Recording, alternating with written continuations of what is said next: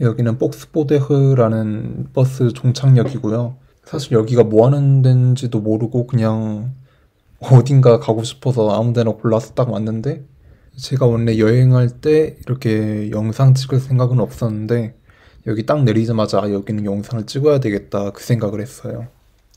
여기 오기 하루 전에는 이 프랑스 서쪽 끝에 브레스트라는 도시에서 하루 이제 여행하다 왔었고, 이제 해군 박물관이나 이렇게 물개도 보고 가오리도 보고 곰치도 보고 그러고 왔습니다. 버스에서 내렸을 때 날씨는 좀 바람이 부는 거 빼면은 꽤 괜찮았고, 여기는 사람이 정말 저밖에 없더라고요. 지금 제가 있는 곳이 뒷느라는 곳인 것 같은데, 이 뒷느가 뭔지 몰라서 저도 찾아봤어요, 사전에. 뭐 모래사구, 모래 언덕 그런 뜻이라고 하는데, 저도 이게 처음에는 왜 모래 언덕인지 몰랐는데 또 가다 보니까 알게 되더라고요. 버스 내렸을 때부터 저 멀리서 노란색 바위가 보이길래 처음엔 뭔가 했어요. 근데 가까이서 보니까 이게 뭔 이끼 같기도 하고 정체는 모르겠는데 여기 근처 바위에 이런 노란 색깔들이 많이 묻어 있더라고요. 온 김에 사진도 하나 찍고,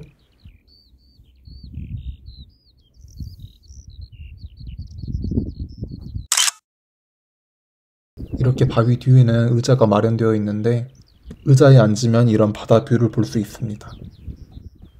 여기서 조금만 더 앞으로 가면 낭떠러지가 있고요. 이게 카메라 상으로는 그렇게 높아 보이지가 않는데 사실 이게 엄청 높습니다. 길을 따라 계속 가다 보니까 왠지는 모르겠지만 개랑 말 들어가지 말라고 이렇게 표시판이 되어 있더라고요. 나중에 알고 보니까 진짜 말을 타고 다니는 사람이 이 마을에 몇 명 있나 봐요. 여기가 바다에서 불어오는 바람이 강해서 그런가 바위가 거의 다 저런 식으로 쪼개져 있어요. 그리고 여기가 겉으로 보면 이렇게 흙에 덮여 있는 것 같은데 이 안이 모래로 꽉 차 있더라고요. 그래서 사고인가 봐요. 여기에는 이런 식으로 정체를 알 수 없는 그런 건축물들이 가끔 있는데 도대체 무슨 목적을 위해서 만들어진 건지는 모르겠어요. 여기는 들어갈 수가 없더라고요.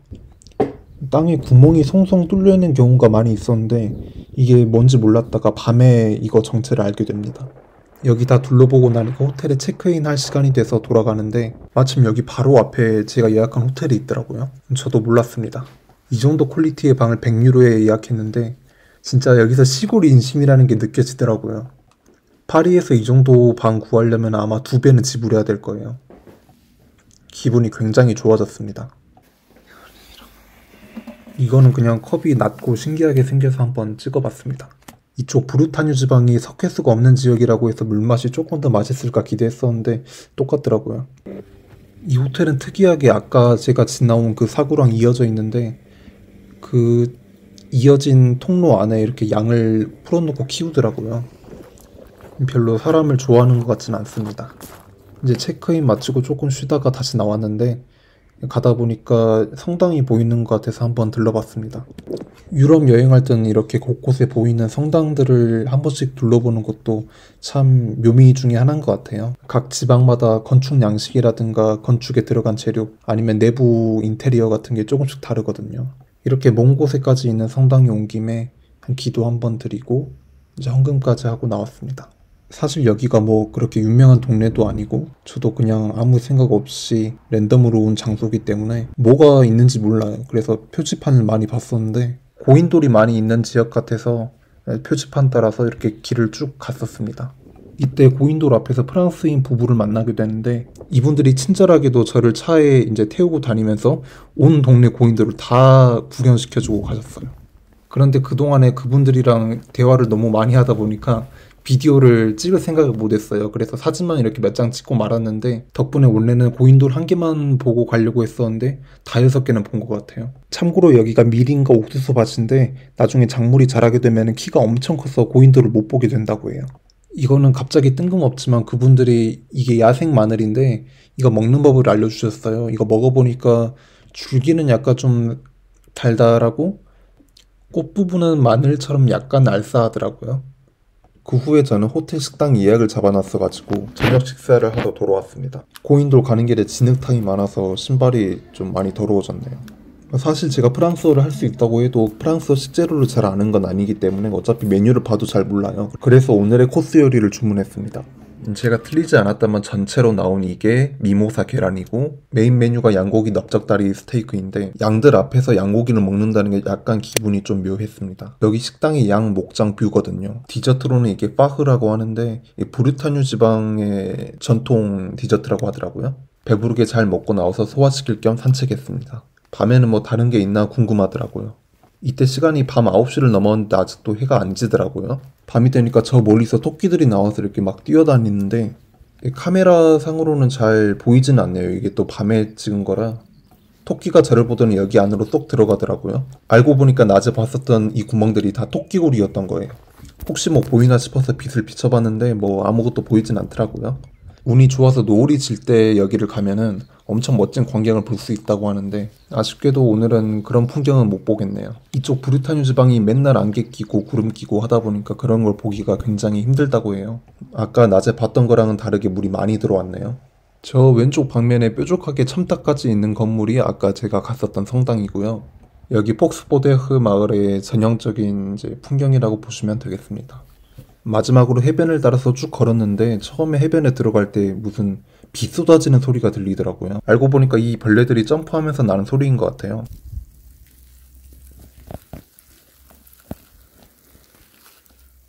다음날 저는 구글에서 샤벨 생 성송 이거 발음이 어렵네요. 여기가 유명하다는 말을 듣고 거기를 향해서 출발합니다. 가다 보니까 뭔가 돌아가신 분들 기념비 같은 거랑 이렇게 맞은편에는 깃발을 걸 수 있는 곳이 있는데 제가 옛날에 공익근무하던 시절이 생각이 나더라고요. 저도 저런 거 태극기 많이 갈고 그랬었는데 그때 헌 태극기 버리다가 혼난 적이 있었는데 그렇게 버리면은 경범죄라고 하더라고요. 이날은 별로 날씨가 좋지 않았습니다. 사실 브르타뉴 지역은 365일 중에 300일이 거의 비가 내리거나 안개가 끼거나 그런 지역이라고 해요. 그런데 비가 계속 오는 게 아니라 뭐 소나기가 한 번 쏟아졌다가 안 왔다가 내렸다가 막 그런 식으로 오거든요. 근데 여기 사람들은 우산을 잘 안 들고 다니고 그냥 비 오면 후드티 쓰고 그러고 그냥 지나가더라고요. 저는 후드티가 없어서 그냥 다 맞고 다녔습니다. 아 그리고 이 바람 소리 들리시나요? 바람이 진짜 많이 붑니다. 때로는 이렇게 계획 없이 그냥 아무데나 가는 것도 괜찮은 여행인 것 같아요. 이렇게 가다 보면은 생각지도 못한 이런 스팟들도 나오고 무슨 용도로 지어졌을지는 몰라도 아마 뭐 창고 역할 같은 걸 하지 않았나 그렇게 추측을 해봅니다.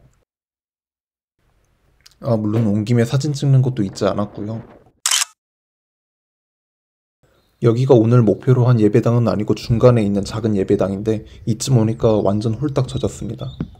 내부는 그냥 평범한 작은 예배당이고요. 여기 써져 있는 방문자들 환영하는 글귀가 말을 정말 예쁘게 써놔서 한번 찍어봤습니다.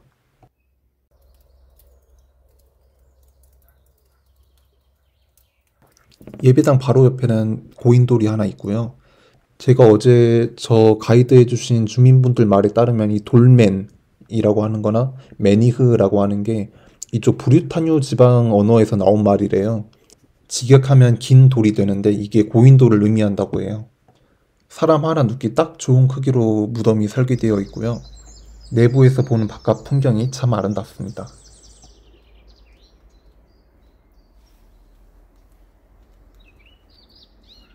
이름 모를 해안가에 도착했고요. 지금은 아마 물이 많이 빠진 상태인 것 같습니다. 저기 땅에 구름 그림자 빠르게 움직이는 거 보이시나요? 바람이 진짜 세요. 참고로 혹시 여기 오실 분들은 참고하시면 좋을 게 여기는 완전 시골 오지라서 구글 맵에 대중교통으로 오는 방법을 찾을 수가 없어요. 구글 맵에서는 렌트카 해서 오는 게 제일 편하고요. 혹시 대중교통을 이용한다면은 이쪽 지방 전용 플랫폼을 이용해야 돼요. 그거는 제가 나중에 유튜브에 올릴 때 설명란에다가 적어놓도록 할게요. 처음에 멀리서 봤을 때는 이게 동물 뼈인 줄 알았어요. 근데 알고 보니까 미역이더라고요.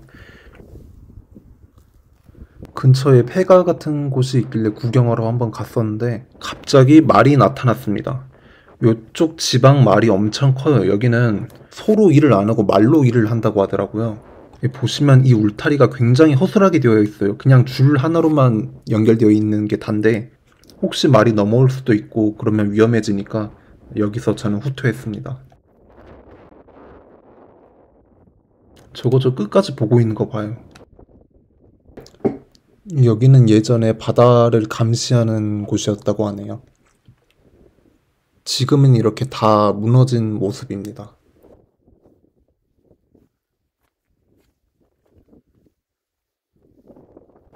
저 멀리 가운데에 오늘의 최종 목적지인 샤벨 생 성송이 보이기 시작하네요.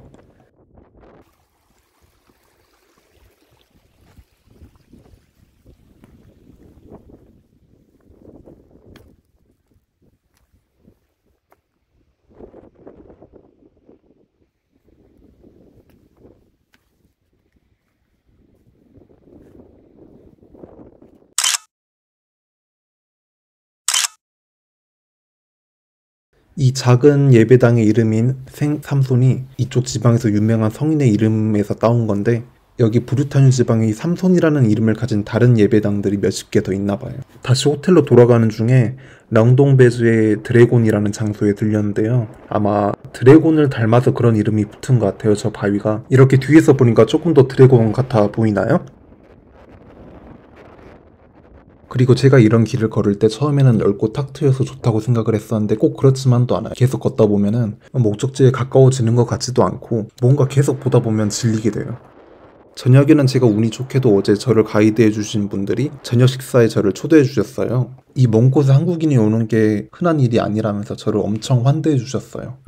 정말 친절하신 분들이었습니다. 아, 그리고 작가 사무엘 베케트나 이제 조르주 페렛 같은 제가 대학교 다닐 때 공부했던 작가분들을 실제로 아는 분들이시더라고요. 만나서 그런 신기한 이야기들을 많이 들었습니다. 아, 이런 책도 소개받아서 나중에 읽어볼 생각입니다. 떠날 때 제가 다음 날에 옆에 웨성이라는 섬으로 떠난다고 말을 하니까 이 옷을 주셨는데, 거기는 바람도 더 세고 배도 타야 되니까 제가 혹시 추울까봐 이 옷을 주셨어요. 돌아가신 아버지가 입던 옷이라고 하셨는데 이런 걸 제가 받아도 되는지 너무 미안했습니다. 모자도 달려있고 바람도 잘 막아줘서 아주 브르타뉴다운 스타일이네요. 참고로 이 웨성이라는 섬은 제가 있었던 브레스트나 뻑스버데흐보다 더 서쪽으로 가면 나오는 작은 섬입니다. 이곳이 배 타는 곳이고요. 브레스트나 꽁케라는 곳에서 타야 합니다.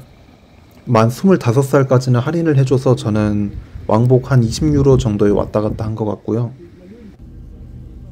항구에서 내리면 시내까지 바로 데려다주는 관광버스가 있어요. 버스 안 타도 50분이면 걸어간다고는 하는데 어차피 그 사이에 볼 게 없다고 하시더라고요. 그래서 저는 버스를 탔습니다.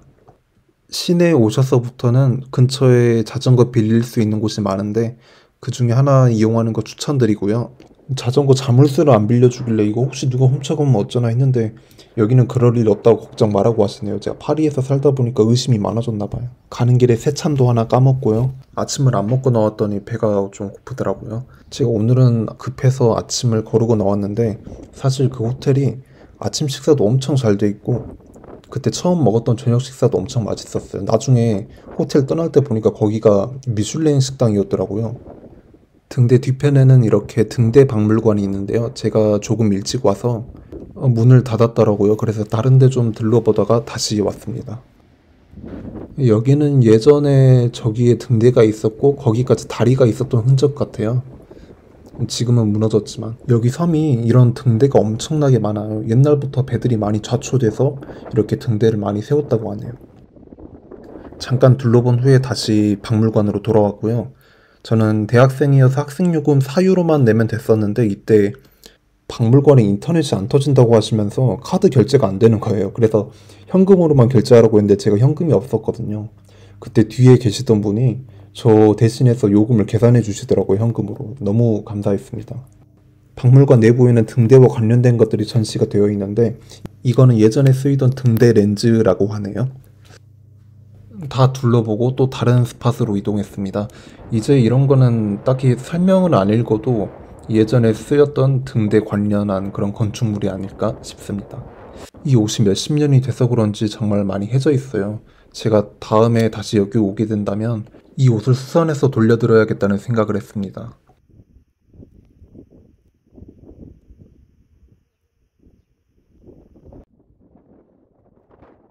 제가 뚜껑 달린 케이스를 10년째 쓰고 있는데 제가 이런 걸 쓰면은 저를 아저씨 같다고 하는 사람들이 주변에 많아요. 근데 제가 그럼에도 이걸 계속 쓰는 이유가 다른 사람 도움 없이도 이렇게 사진을 혼자 찍을 수가 있거든요.